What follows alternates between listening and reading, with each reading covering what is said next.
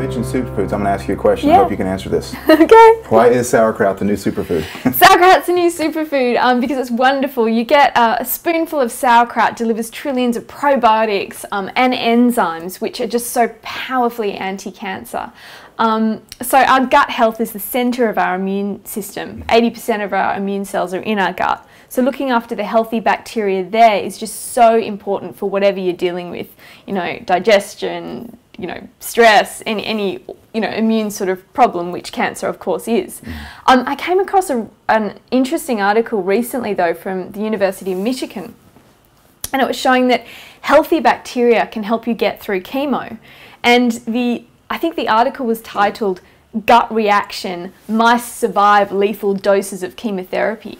And they were talking about how important this healthy bacteria is. Wow. So great for people going through chemotherapy, great for anyone. Yeah. I mean, I have a lot of people that come to me and they get bloated all the time. They've got digestive issues. And they might have cut out dairy, they might have cut out gluten, but they're still sitting at their desk getting that horrible bloated feeling.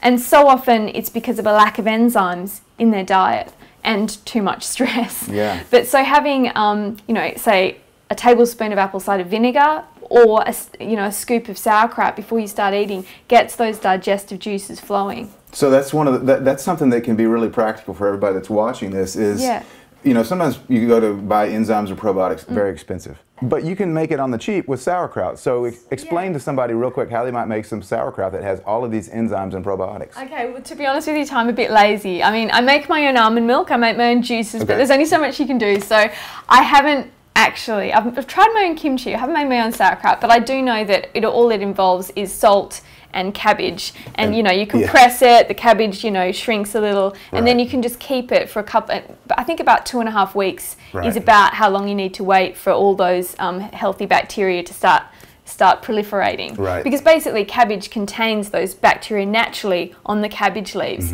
and then when you're salting it and preserving it, you're bringing all those to the fore. Right. Well, you just did a great job of explaining it, even though you say you didn't understand how to. That's it. It's salt and cabbage. You let it sit for a couple of weeks. You keep pressing it down. Exactly. And you've got the sauerkraut. Yeah. So it's very inexpensive. It's very inexpensive. I mean, I guess I'm lazy with that one because at my organic supermarket, for £1.50 again, it's about same price, about $3. I get a delicious jar. There's a brand I really like. So yeah, but I have it, you know, you have it with eggs because it's got that sort of acidity that's quite nice. Put it on top of salads.